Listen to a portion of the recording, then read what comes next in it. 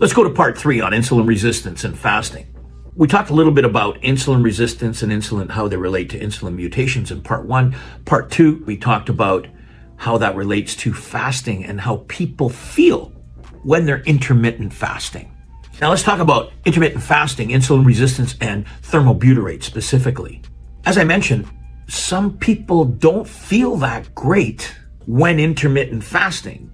And it's those people who have functioning insulin at full sensitization. Those who have developed various degrees of insulin resistance will feel better when intermittent fasting because ketones are being produced when you sleep and throughout the day as you fast. The longer you fast, you're developing and creating more ketones for the brain.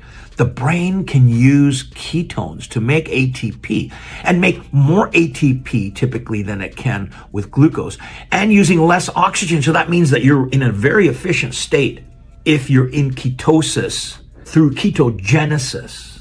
And that's your ketogenesis means your body's making the ketones and they end up in the brain to serve the brain as energy substrates so the brain can make ATP. Why can ketones serve better than glucose at times? Typically, it's for those people who've developed various degrees of type 2 diabetes or insulin resistance, which are pre-diabetic states. And in fact, there's a type 3 diabetic state that they have now coined, and it is the state of insulin resistance in the brain, which causes blood sugar to be mismanaged and does not easily cross into the neuron.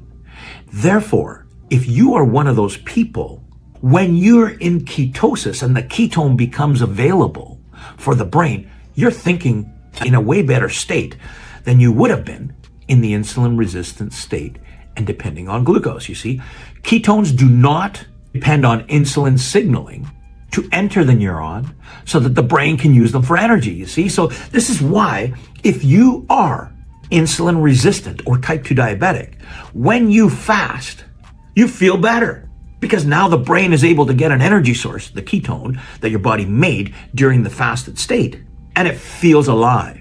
If you don't have insulin resistance and you're physically active and everything's good with your diet, typically you're not going to feel a lot better in the intermittent fasted state than you would if you had a small, high quality meal that was balanced in the morning. This is the typical occurrence. Now, you take thermobutyrate, many things happen. Your appetite's suppressed so you can stay in the fasted state longer. 2, you're improving insulin function. 3, you're improving the availability of blood sugar for the peripheral tissues. And 4, you're breaking down fat so that they're available for ketone generation. You see?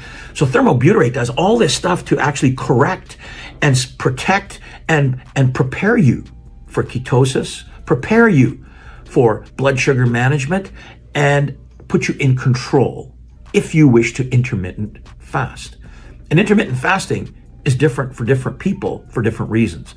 A long fast that's over a couple of days will induce autophagy and correction and clearance of debris throughout the body. The intermittent fasting may just get there and not do what a 2-day fast can do. However, it begins a restorative process and gives you clarity of mind. Again, if you're having difficulty going into ketosis and staying comfortable in that intermittent state, use thermobutyrate. That'll help you. But it could also mean that you are not significantly insulin resistant.